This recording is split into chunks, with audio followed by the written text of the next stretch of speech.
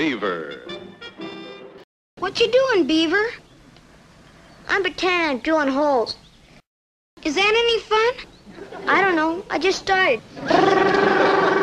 Here's an old piece of wood. Let's drill a real hole.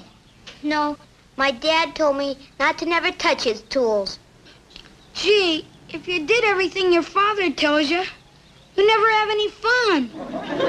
But it's no fun having fun when you get in trouble. You plug it in and I'll drill a hole if you're scared. Well, I'm not scared. You hold the wood and I'll drill a hole. You gotta hold it against something.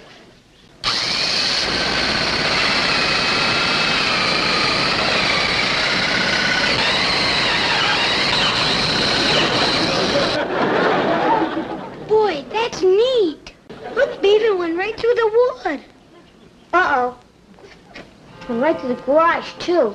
Boy, my father's gonna be real mad when he sees it.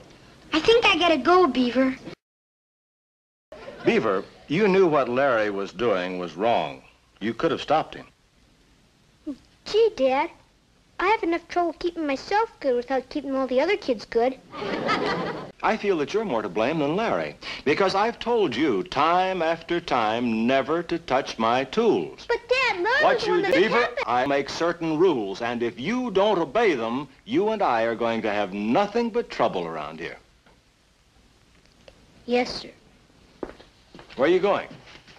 I'm going away, so you won't never not be trouble with me hanging around here again. Dad said he didn't want me hanging around here making trouble for him. He didn't mean it. Where are you gonna run away to? I don't know. I might run away and join some pirates. And come back with a wooden leg. So you're leaving home, huh? Yes, sir. And I'm not never coming back. Well, goodbye. Goodbye. Oh, well, let's go get him. No, that's exactly what he wants us to do. But he might mean And it. he'll walk around the block once, and he'll be back by the time we finish our soup. Hey, Dad, he said he was gonna join the pirates and come back with a wooden leg. Ward Cleaver, if he does, I'll never speak to you again. Never mind, I'll go and get him myself. I still think we should wait till he comes home of his own accord. All right, if you want to spoil him and give in to him, make a baby out of him. That's exactly what I want to do. Dad, I'm sorry I ran away. Well, I'm sorry, too. You shouldn't have done that. Mom said you ran away once. How did you feel when your father didn't come after you?